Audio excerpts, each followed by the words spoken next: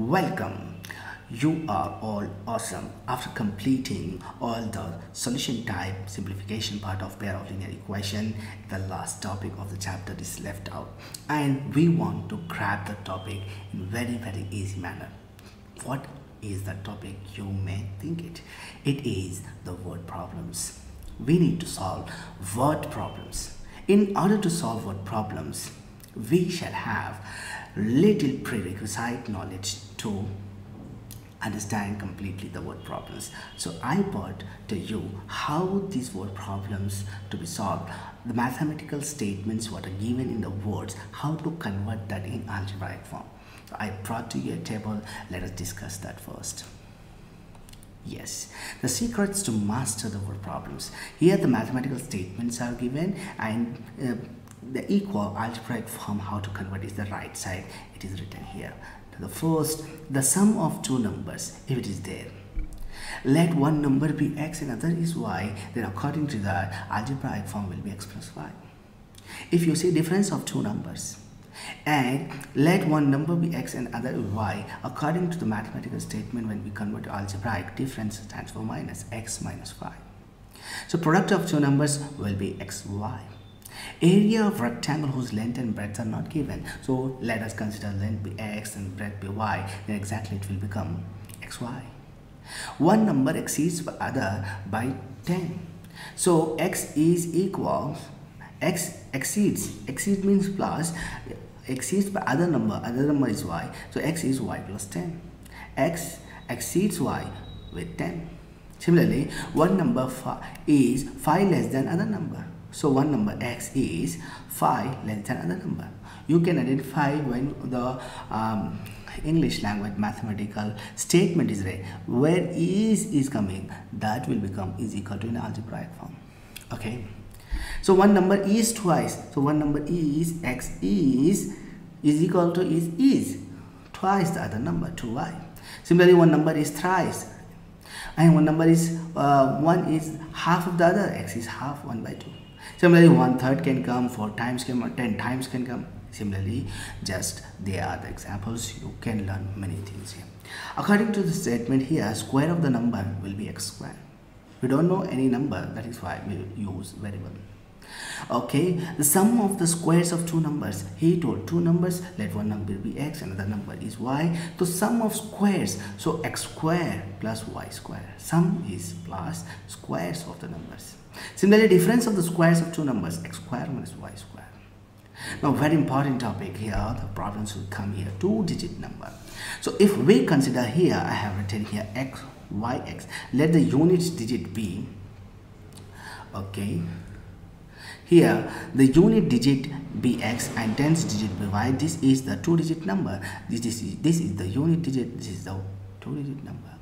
And when we just want to expand this two-digit number in the algebraic form, then it will be written like this: 10y plus x. How? Because, for example, if I am having a 65 here, a two-digit number 65, this is the unit digit. In childhood, 5th class, 6th class, we have done expanded form of the number. So we are expanding that. 6 tens place, multiply by 10 plus 5. Exactly here, y is tens place, 10 times y plus x. Just it is an expanded form of the number. This is used in the word problems. According to the statement, what is written here? Sum of the two-digit number and a number obtained by reversing the order of the digit.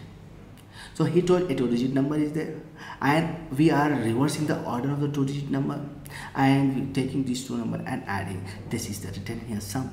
Okay, according to this, it will be yx plus xy accordingly. This is yx, one-digit number, plus two-digit number, one number, plus another yx, changing the order xy. And yx is expanded in this way, xy will also expanded. So when we are writing a yx plus xy, yx in one number, two-digit number, and another after reversing the digit, it became xy. So yx, y times 10 plus y. This is expanded form of the first number, and this is expanded form of the other number, 10x plus y. And actually in between plus is coming because it's the sum. Oh wow. If we are understanding this mathematical statement, how we are converting to algebraic form, I assure the word problems which are coming is that easy to solve. Now for number 15, sum of the ages of fathers. Ages problem will be solved in this case. You please try to understand these mathematical statements and to convert in algebraic form. Okay. Sum of the ages of the father and son. So just this statement comes, then sometimes instead of father and son, Nalini, Sharda, Abdul, Kalim, these type of numbers were coming. So we got two names. Let the age of the son be X and the age of the father be Y. According to the question, we can change. The son be X and Y, age of the father be Y according to the statement X plus Y, sum of the ages of son and the father. Now this is very crucial. Sum of the ages after 5 years. So after 5 years, the age of the son is going to be X plus 5 and the father's age is going to be Y plus 5, because after 5 years everybody's age is going to increase by 5. So after 5 years, whatever the age will be, that is going to be the sum. So X plus 5 plus Y plus 5. After 5 years, son's age is this one. After 5 years, the father's age is this one. So sum is plus in between. Good. We are understanding now. Let's proceed. Sum of the ages before 5 years. So before 5 years or 5 years ago, sometimes 5 years hence. Hence means after 5 years. Before and ago means before, back, the past. So 5 years before, the age of the son will be or would have had been X minus 5. Okay, here comes before X minus 5. And the father's age is going to be Y minus 5. And the sum of the ages, that is why X minus 5, this is the age of the son plus the age of the father 5 years ago. Now after 5 years, father will be 3 times the age of the son. This is a statement. After 5 years, so after 5 years the son will be X plus 5 and father will be Y plus 5. After 5 years means these ages, according to the statement, father is going to be 3 times the age of the son. Yes, in this way. Now if you see two numbers are complementary, the complementary word tells me that it is the sum. If you add X plus Y is 90. So two numbers are complementary, it means X plus Y is 90. Similarly, two numbers are supplementary. Supplementary, the word itself tells that the sum of the things is equal to 180. So X plus Y is 180. Two numbers he said just. So one number be X and other number is Y. We are considering. Now let us go to 21st. One number is 5 less than twice the other. Okay, so one number is 5 less than, so let one number be X and other number be Y. The other number Y, the one number is 5 less than minus 5 than twice 2x. Okay, this is also very crucial. You need to understand if the speed of the water flowing stream or river, for example, this scenario is very important in 4 marks questions are made on these particular techniques. What is that? A boat is moving on the river, stream, water in the canal. Already water is moving and water moving speed, and the boat is also having its own speed. According to that, if the boat is moving along the side of the water, water is flowing in the same direction and boat is also moving in the same direction, it is called as downstream.